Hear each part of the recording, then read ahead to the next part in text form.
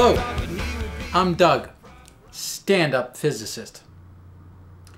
The oldest unsolved problem in physics is to unify gravity and EM. Albert Einstein spent 30 years of his life trying to do the task, but he failed. Why try so hard? Well, the classical laws for the two are very similar. Newton's law of gravity is an inverse square law. Imagine a hollow sphere. You're attracted to this sphere because of gravity. Now, if you were to get inside the sphere, you would feel nothing. Well, actually, you get attracted to this side and you get attracted to that side, but it exactly cancels. This is the calling card of an inverse square law. Ben Franklin did many experiments with electricity. In one, he had a metal cup, and he looked inside and saw no electric field. He told his buddy, Joseph the Frenchman Priestley, about this result, and Priestley realized that was the calling card of an inverse square law. So, we know that gravity and EM have very similar force laws. In modern theories, we start from a Lagrange density. A Lagrange density is everything that can happen inside a box. By taking different derivatives of this thing, you can figure out fields and momentum and energy. The Lagrange density for gravity and for EM are very different from one another. One varies the metric for gravity and the fore potential for EM, and those just aren't the same animal. So my efforts to unify gravity and EM to solve this long-standing riddle, what I do is I start from the Lagrange density for EM and then try to generalize it just enough so that it can do the work of gravity. So let's start with the most successful field theory we have, that for light. This is the Lagrange density for EM. Like charges repel, and opposite charges attract. Why do they do that? Well, this charge coupling term here has the same sign as the field strength tensor contraction. That field strength tensor is anti-symmetric. Well, it's like that because there is this minus sign in there that throws away information for the sole purpose of making the tensor anti-symmetric. A connection is a way of characterizing space-time curvature. The exterior derivative used in the tensor is in no way dependent on the connection. So you could be in wildly curved space-time, and yet the exterior derivative remains the same. Because like charges repel, when we quantize this theory, we will need the spin 1 field. Now, I'm going to try to generalize this Lagrange density.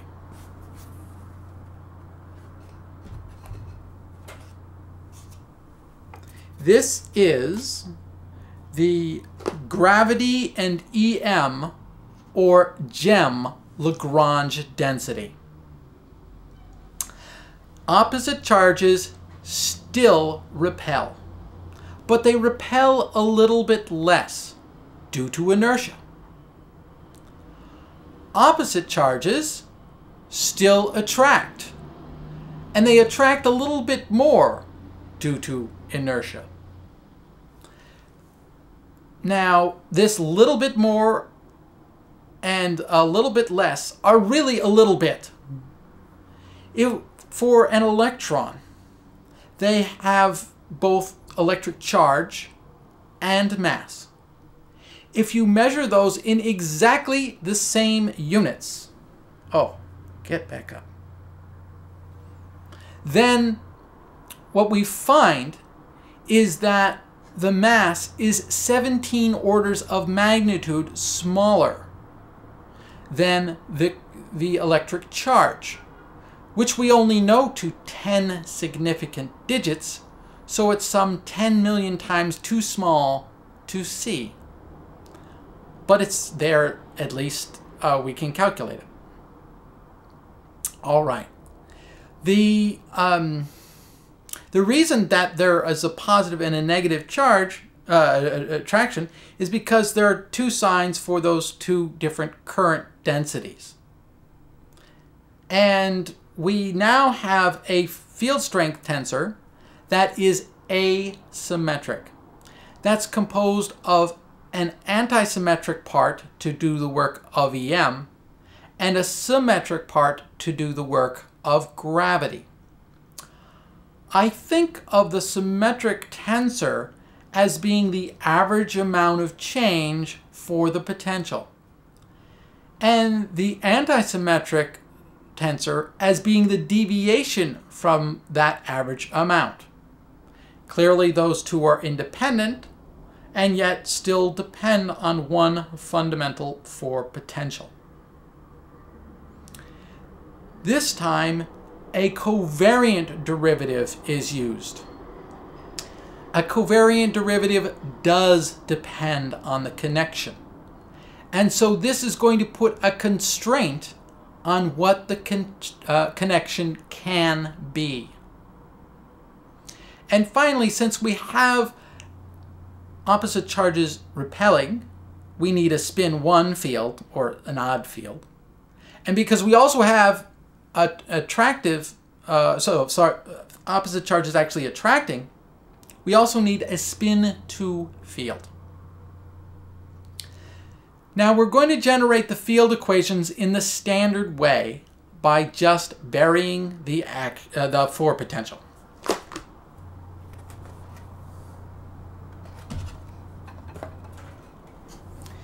Here is the GEM field equations.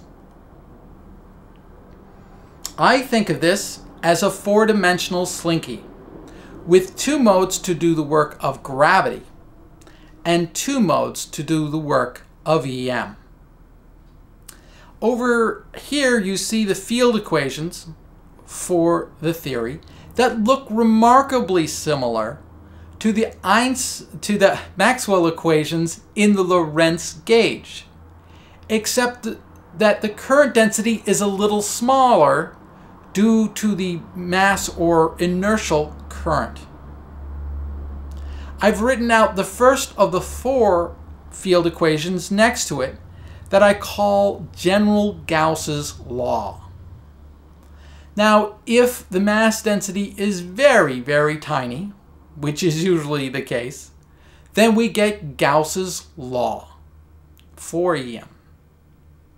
If, on the other hand, we have an electrically neutral physical situation, then we have Newton's law of gravity. Now, with these 2 laws, we can do a huge amount of physics. So that is good news. The bad news comes from critics like this, who say, this is boring. The background metric is fixed. It is flat. I have no interest. Fixed, flat. Yuck. Well, the truth is, working with the fixed flat background is a good thing. We want our theory to do that. What the critic is missing is a key diffeomorphism in the Lagrange density between the potential and the metric. The idea is that a different combination of potential and metric can describe exactly the same physical situation. Yes, an interesting potential, boring metric works, but we might be able to find the opposite. Interesting metric, boring potential. In general relativity, there's a diffeomorphism between mass and the metric. And you can solve for the metric exactly given a particular mass distribution. But there might be a different combination of metric and mass that describes exactly the same thing up to a diffeomorphism. For my GEM proposal, there is a diffeomorphism between the potential and the metric. So that we know, let's consider a simple example, a point charge. We know that a 1 over r potential and an utterly flat metric can solve the description of that sort of field. But there might be a boring potential that has an interesting dynamic metric. And this final term here, the divergence of the connection, may constrain what the metric can be. Now, I work with a torsion-free connection that is metric compatible. So there is a unique metric for the connection. And that way I might be able to solve that differential equation and find an interesting metric.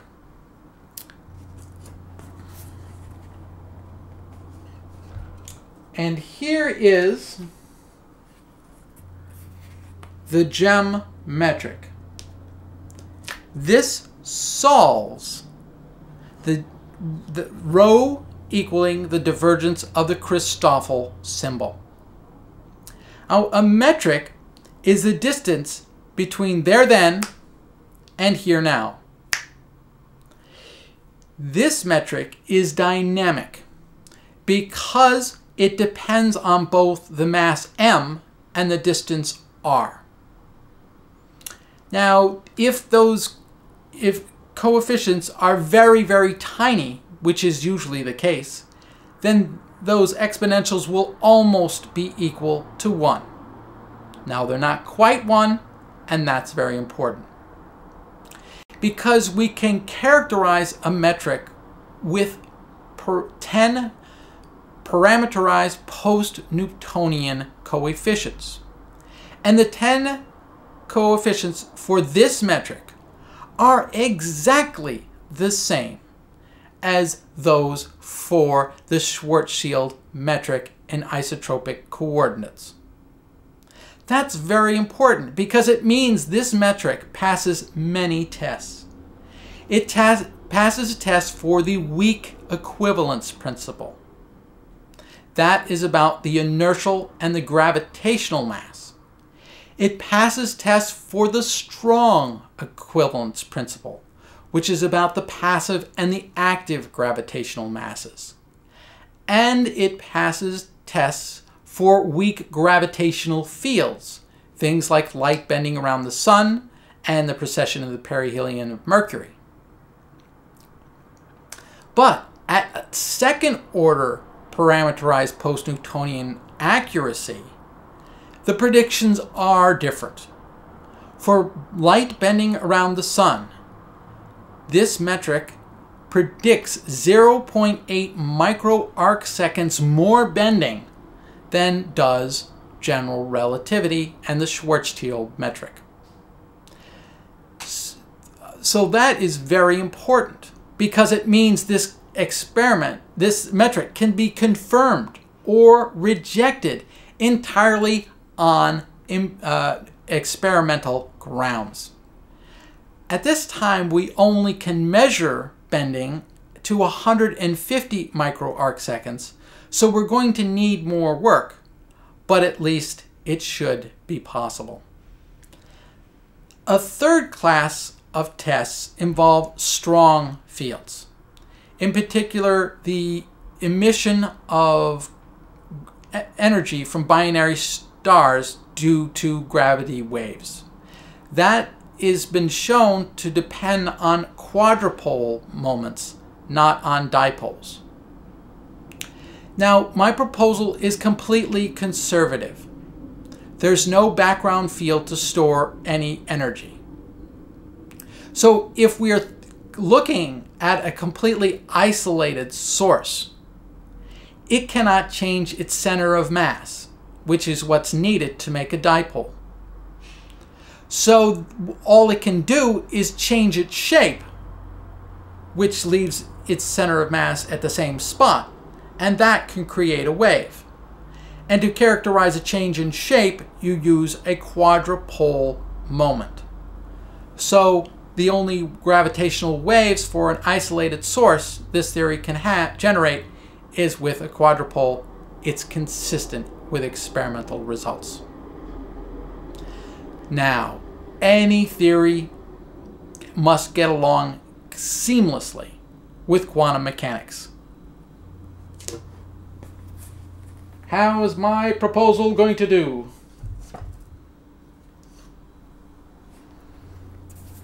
Well, I'm hopeful.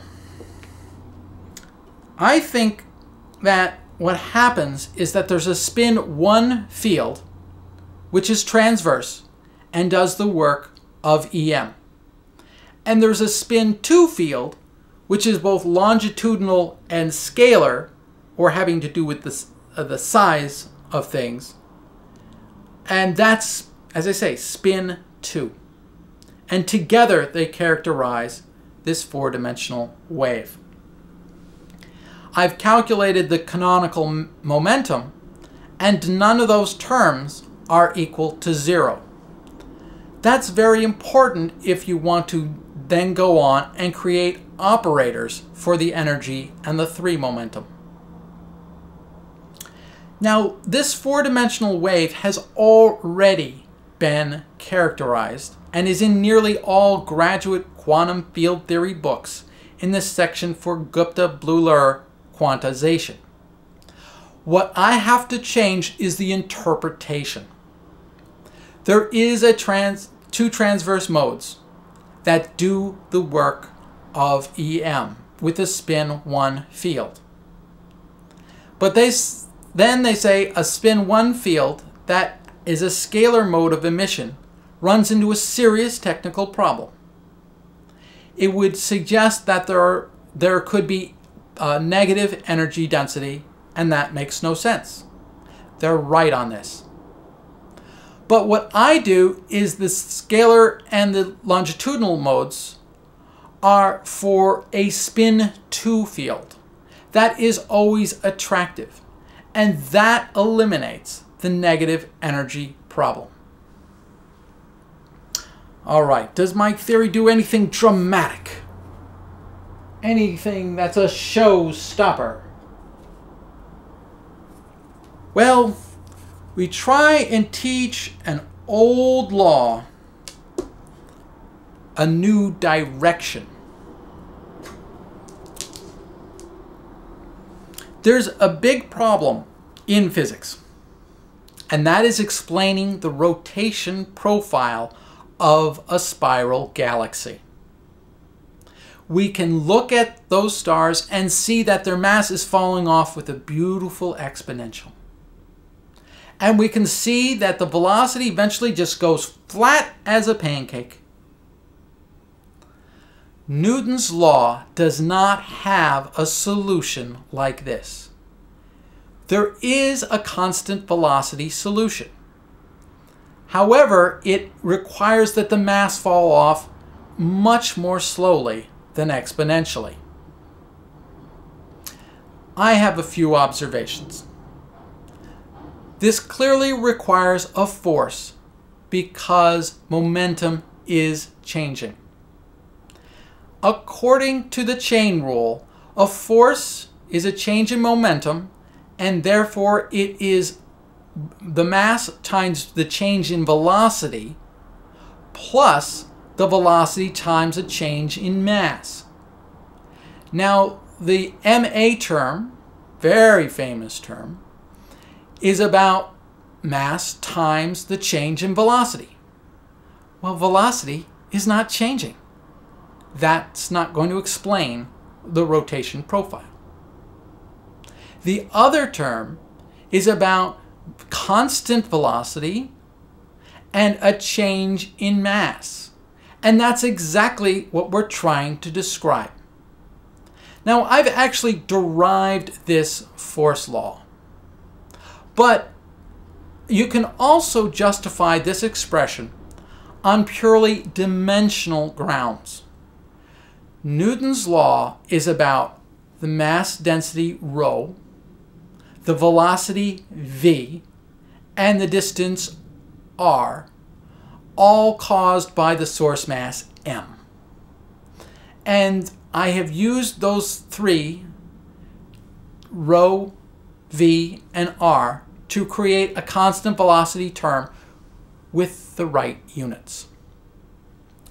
Now, for one particular galaxy, NGC 3198, I have tested this hypothesis. When the radial term becomes unimportant, then you can solve this equation exactly. And there, the velocity is absolutely flat, and the mass density falls off exponentially. So the curves, the shape of the curves, match exactly what they need to do.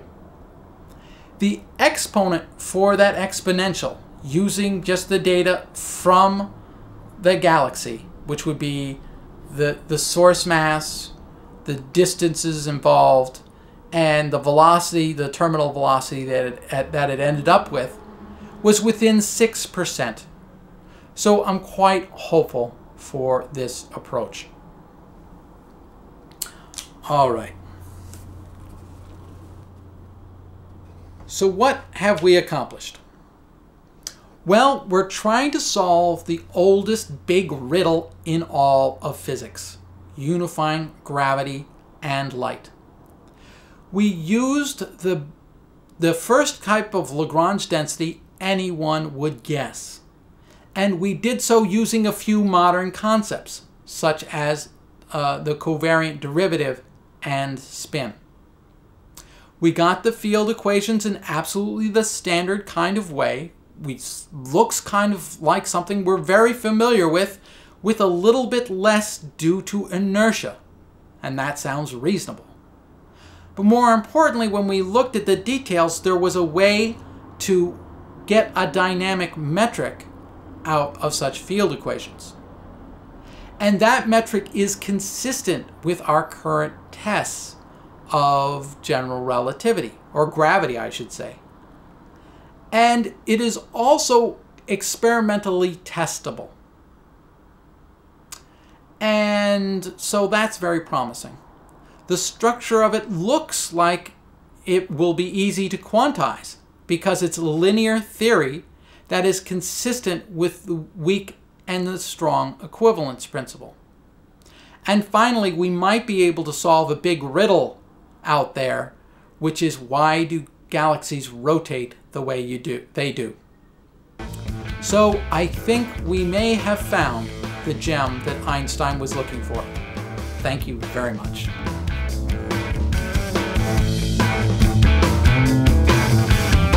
All the girls in the classroom think he's hot. He shows up wearing the sandals with the white socks. He hears them giggling while he's got his back to the class. He thinks he's got an eraser mark on his ass. And all the girls from the hall show up to hear him talk, even though most of the time he's covered in chalk. Math prof, rock star. Math prof, rock star. Oh yeah. Math prof, rock star. He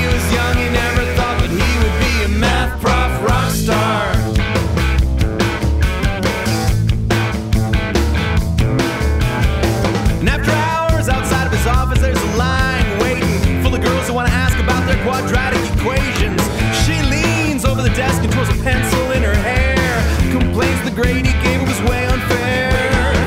And all the professors, they laugh about it and they wish him well. The guys in the class are all just jealous as hell. Math prof, rock star. Help me! I am so confused. What does it all mean?